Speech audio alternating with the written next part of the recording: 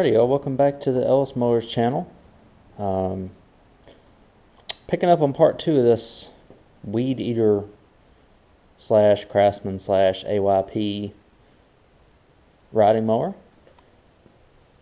This is a 16.5 horse overhead valve 42-inch cut mower, and it at the end of part 1 y'all saw it start, run, drive, mow. So now the goal in part 2 is to get it to start, run, drive, and mow better, and to look a little bit better too. The first thing I'm going to do is, let me show you how bad off this seat is. The guy put a seat cover on it, but it's not really doing it justice. The seats actually come completely off of the mounting post on this, and is basically just sitting there. And what I can do is I can keep the seat cover, and maybe I can like gorilla tape it or something back onto the mounting post here, but as you can see, it is completely off the rocker, so to speak. So I'm just going to toss that to the side for now. I'm not going to throw it away because I think I can repair it, especially with the seat cover, to where I can use it. But it's not going to get used on this lawnmower, I can say that much. Alright, so what we're going to do now is, it looks like, because I have a complete seat assembly outside on a Wizard that actually has a Craftsman seat on it. So it's a carbon copy of this seat. And what we're going to do is we're going to take this clip off. Should have a good safety switch on it too. It's of the same era as this weed eater. So what we need is a socket set. You can probably just hit some impacts here and get it off.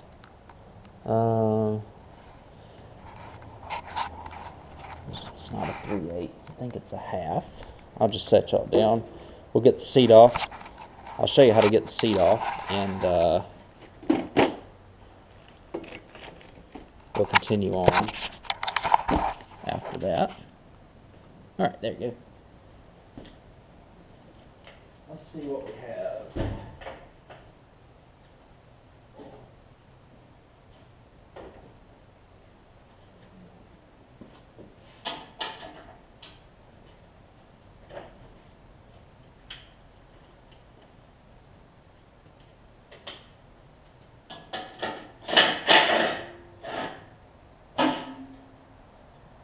So that's the actual mounting bolt. It's a 1/2-inch bolt there.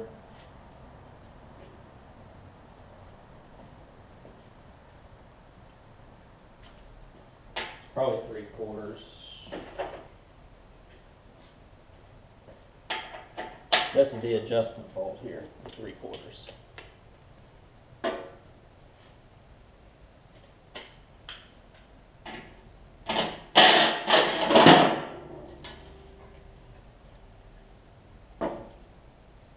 Alright, so that's off. We'll keep the seat mount. What I'll do is I'll get the other seat off of the Wizard mower the exact same way I just did this, and I'll catch back up with y'all when I get that seat. We'll put this one back on.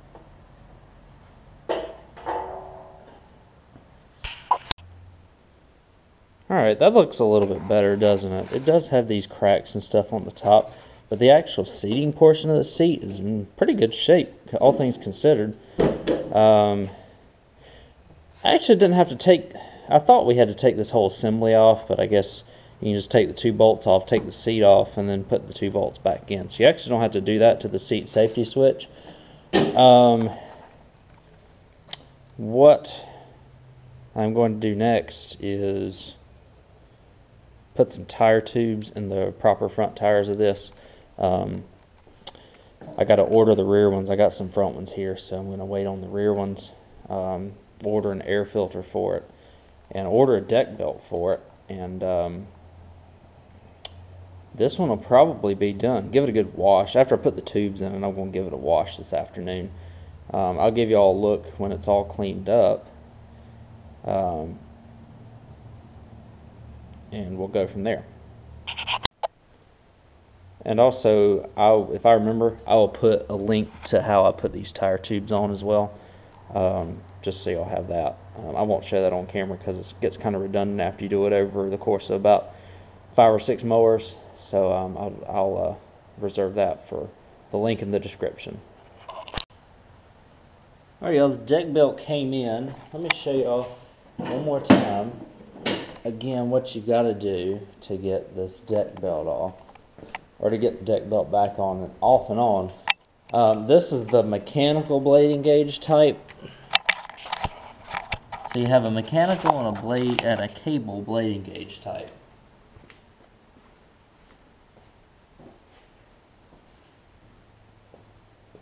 Now for the cable, it's a little bit easier because all you gotta do, I think, is remove that cable tensioner. For the mechanical, this piece right here is in the way.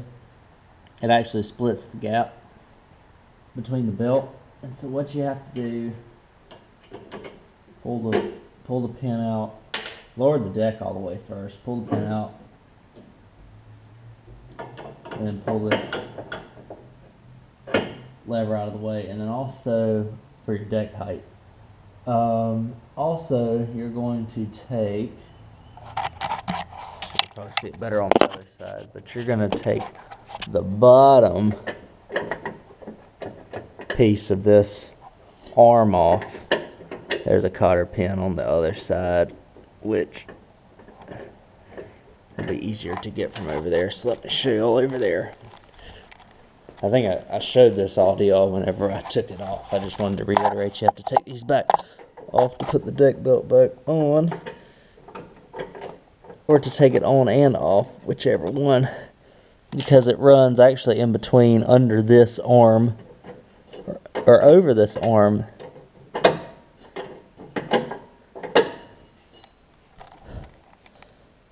and then under the other side, so you kind of have to finagle it through there and get it through that arm where you create the 2 gaps. So let me go ahead and put the deck belt back on this. And then we'll take a look at the blades. And after we take a look at the blades, sharpen the blades, this thing's going to be good to go. Alright, so here are these blades. Again, you just take an impact 9/16, you get them right off the mower. Lift is still good on them. Edge is still good on them. I'm going to touch up the sharpening a little bit. They really don't even have that many, if any, chips in them either, which is really good. So I'm going to sharpen these, put them back on the mower. Already got the deck belt on, like I mentioned. It's no looser than, or it's no tighter than the other one, so yeah, I guess the other one's alright. I can leave it lying around for one that's really bad off. Either way, this one will have a new deck belt. Sharpen blades, get it back on the ground. We'll give this thing a final test. Alright, so here's the final walk around of this riding mower, weed eater. Let's see if I can remember what all we did to it. We got new fuel lines in it, and a shut-off switch, new air filter, tubes in all 4 tires. So we got that going on. New deck belt and an E-clamp for the steering, and that's about all it needed. It needed a little bit of work on that carburetor for the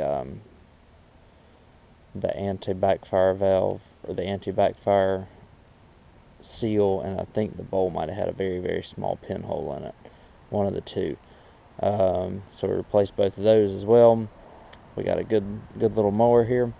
I am going to leave this mulching plate on. This mulching plate actually goes to a newer model riding mower because it's got this little latch in it. However, it should work just fine for the purpose that we're going to use it to. And hopefully no dummy would actually. A lot of people take these things off and take the discharge chute and just let it shoot out, Kind of like I've got one over there that does that. I've actually had 2 of them that people have done that. I don't know why people cut like that, but put that mulching plate on there, advertised as a mulching mower. If somebody really wanted to get a discharge chute, they're only about 20 bucks. If I had the mounting hardware, I would probably get one, but this works just fine. So, well, that's probably about $50 in parts, roughly. Maybe 55. So if we go back and do the math, I had an LT2000. This came with the same lot as that LT2000 that I picked up for $200 for all 4 of them. I got the LT2000 going, only had about not more than $50 in it. So you're talking about $250. I sold that for $500. So anything I make off of this is like pure profit, which is great. And if I get a trade-in, that's even better. Also, we changed the seat out. So I just want to give y'all kind of a little bit of a synopsis of kind of how everything turned out here.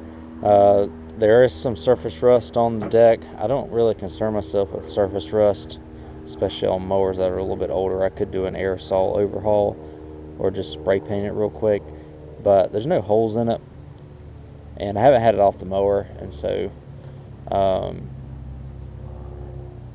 people are just looking for like I'll probably advertise this thing for $400. It's probably not worth no more than that with it being a single cylinder.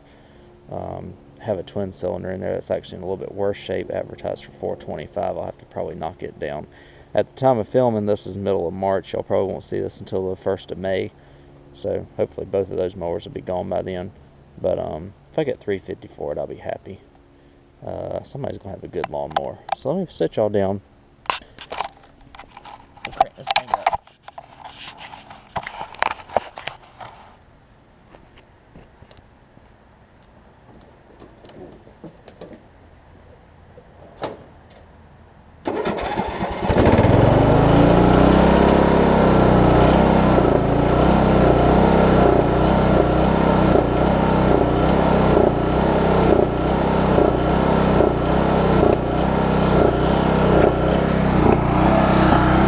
Let her warm up.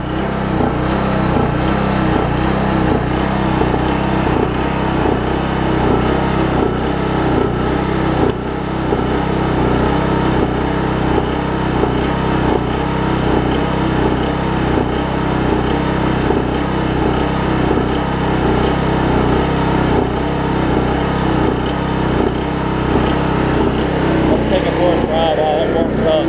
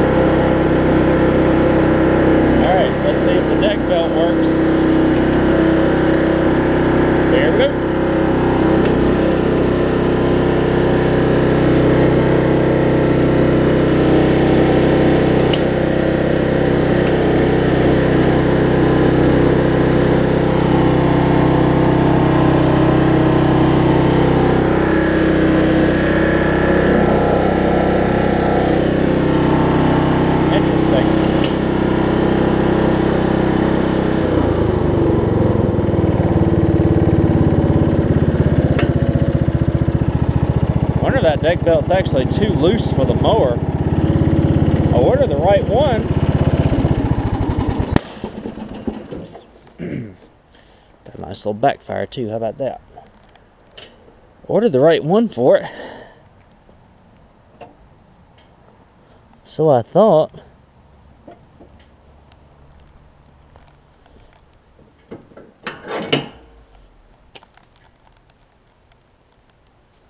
Very interesting.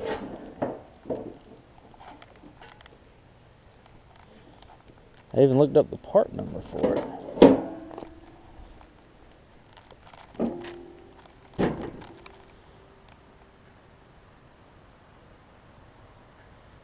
Yeah, I did WE16542A. Man, I may have not looked at the manual, but I looked up deck belt, and that's the one it gave me. Okay, so change plans. Let me put the old deck belt back on it. Worked great with the old deck belt. Had a little slack on it, but it's very interesting. I have a deck belt here. I'll cross-reference. It is a Craftsman deck belt, so it will definitely work on something that I have.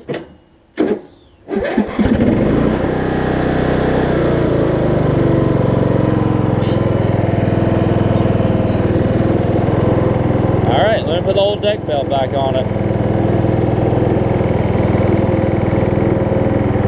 It just seemed to be loose. It worked good.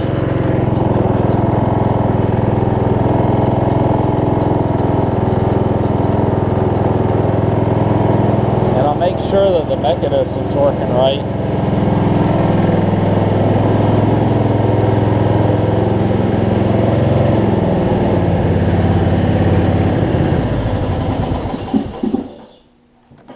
It just backfired because it cut the fuel to it while it was running.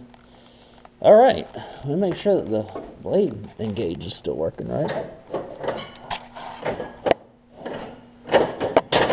Yeah, it is. Alright, well, let me put that other deck belt back on it, because apparently this is too loose. Although I thought I got the right one for it, I guess I didn't. We'll do another final test here in just a second. I'll have to cross-reference it, but I think this deck belt actually goes to a cable drive deck. Which, if that's the case, I'm actually in good luck, because I actually have a deck out here that needs a belt. And I think that the travel on these is a little bit further than on the mechanical blade engage decks. So I think I'm going to be in good shape when it comes to that. Got a couple more out here. You know, I got Craftsman City. I know this is to a Craftsman. I'll look and see what type of belt I bought, and I'll let y'all know what it goes to. But in the meantime, I'm gonna put this other one back on. Alright, so I don't know how well I can see this, but on parts tree right here, I've got the deck belt. This is a 16542A, which is exactly what that model of weed eater mower is right there. The belt, it shows, and I'll show you the part that I bought. I don't know how well I can see this. Number 68 is right there. It's 144200. I don't know if y'all can see that. There we go. 144200. It's exactly the belt that I bought for that, and it didn't fit.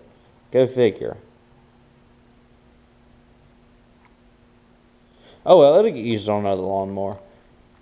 We're going to wrap this one up. If I knew that, I'd have just went ahead and did all my final tests and posted it up this weekend for sale.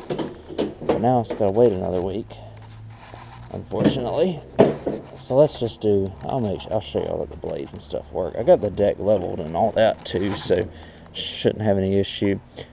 Also, this thing just sounds a little different than the other Briggs engines I've had. I don't know if it's running a little fast or if it just sounds a little different. But,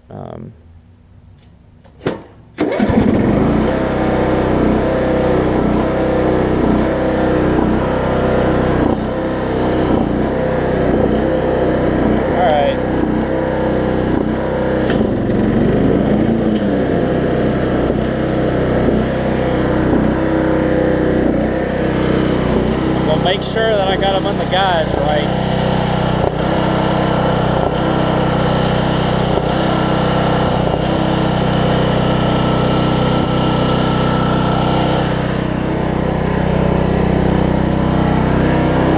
Done that mistake once or twice.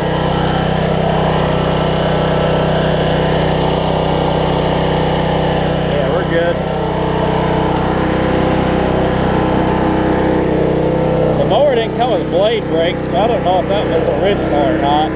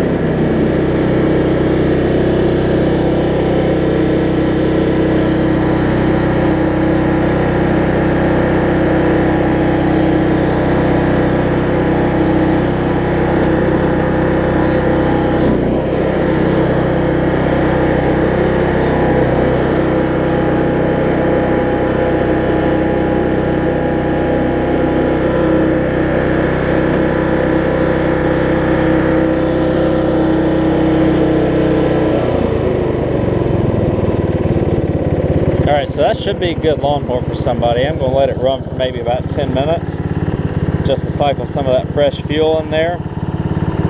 And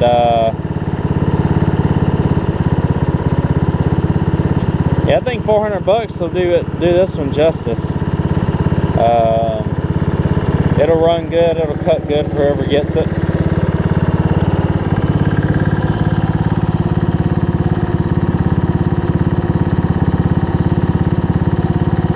Not a perfect mower by any means, but it does the job, gets the job done, and rolls on with it. So I appreciate y'all watching. I hope y'all enjoyed this video series. And I'll catch y'all on the next one. As a hint, y'all see I've got plenty more to work on here coming up. So you'll see those coming up in future videos. But thank y'all for watching this one. I'll catch y'all on the next one. And if you want to follow me on Instagram and Facebook, at Ellis Mowers 09, or you can search Ellis Mowers in the search box and that'll get you where you need to. I'll catch y'all then.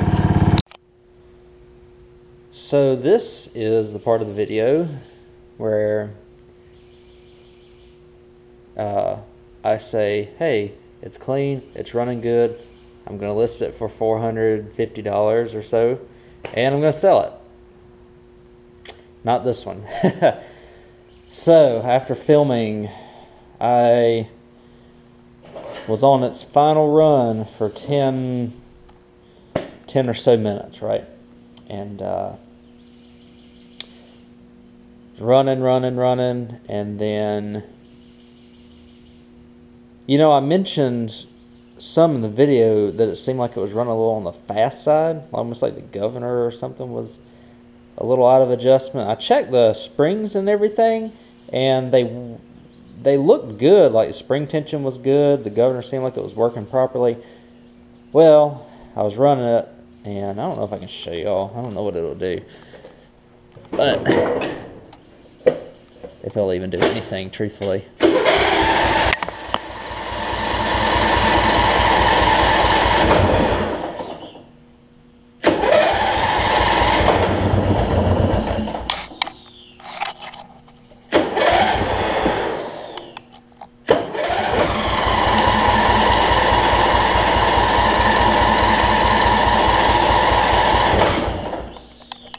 So the thing is, I can't get it to run now, and I know it's not a fuel delivery issue, because all it's doing is, I can do the throttle. Here, I can try it maybe once or twice more. I probably won't be able to get it to start on a cold start.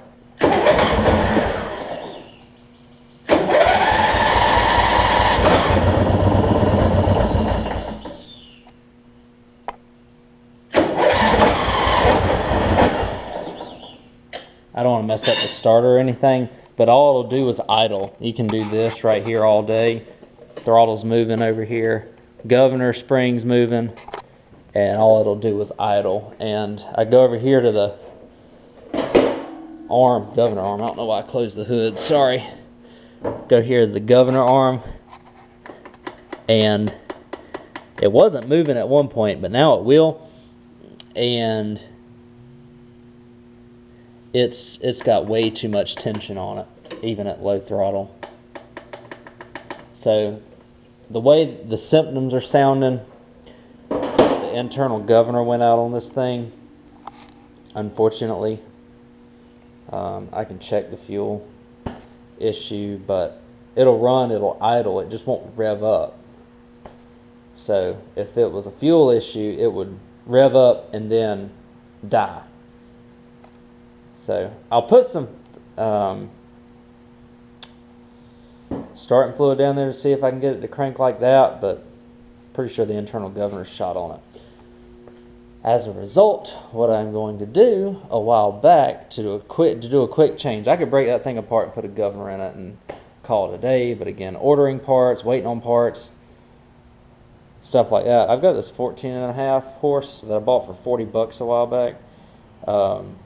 It needs a coil / stator on it.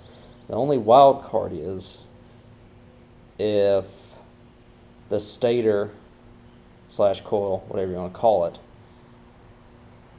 like, I don't understand. I haven't really been inside a Briggs, popped the flywheel off yet. So I don't know if they have like mounting posts, and I hope one of the mounting posts isn't shot on it. Because if the mounting post is shot inside this motor, I'm not going to be up a creek, but I'm not really going to be able to use it and have a charging battery with it, which is a big deal. Well, it's not a huge deal, but I would definitely detract from how much I'd be able to sell the mower for.